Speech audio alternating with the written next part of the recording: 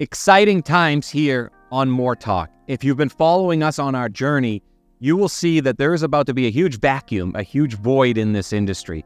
Whether it is the baby boomers, the leaders of certain verticals exiting, and the Generation X being very small because of the crash and now the last 9 quarters, and then you have Gen Z and the millennial leaders of the future coming in.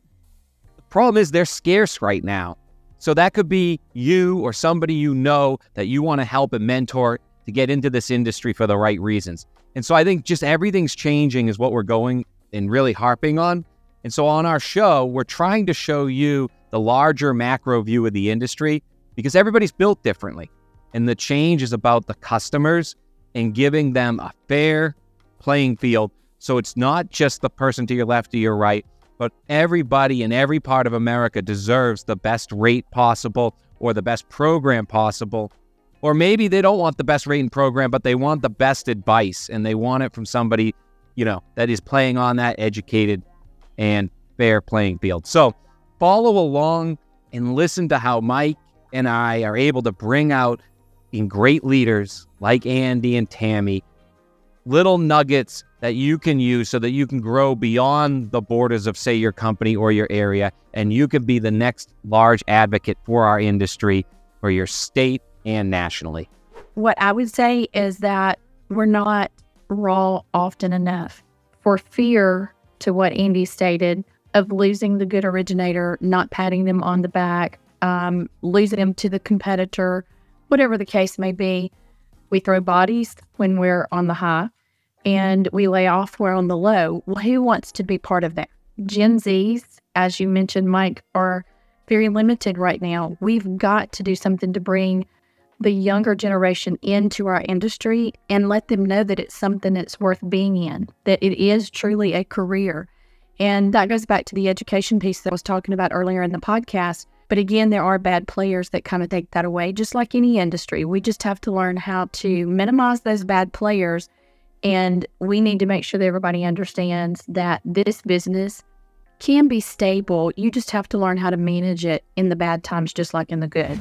A lot of what was discussed is just, putting more accountability on the originator. We see a lot of issues where the originator is not only putting themselves at risk, but causing problems for the entire industry because they're not individually understanding their requirement on what they do and how they serve best the consumer in a compliant manner. They should be educated, they should be licensed, they should be, at the forefront of doing what's best for the consumer. So the more engaged they are with self-education, not being influenced, self-education, the more engaged they are, they'll be a better originator to the consumers they serve always.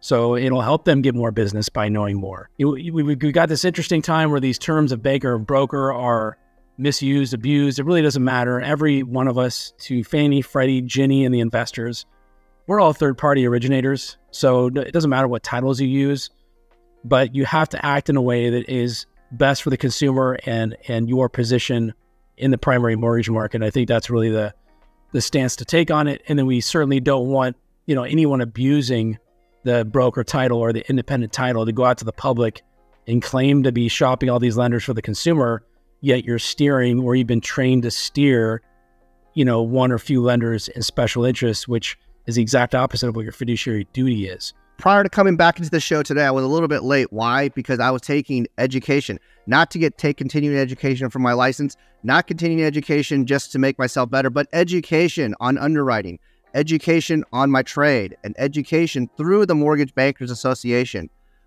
You don't need to be a C-suite leader to be a member of the Mortgage Bankers Association, nor do you need to be just an operations person, but joining your trade organization, which is going to provide you with continuing education, not just for the purposes of renewing your license, and also educating yourself so that you can be a better person, a better salesperson, a better professional for your trade, is not only going to uplift you, not only going to make everyone around you better, but help the industry itself. Getting the education that you want is different from the education that you need. And I think that if you understand that these are things that we need to do to educate ourselves within our own trade, it's going to uplift our trade, give our trade a better name for ourselves, and also provide a better environment for everybody that's in the industry of mortgage lending.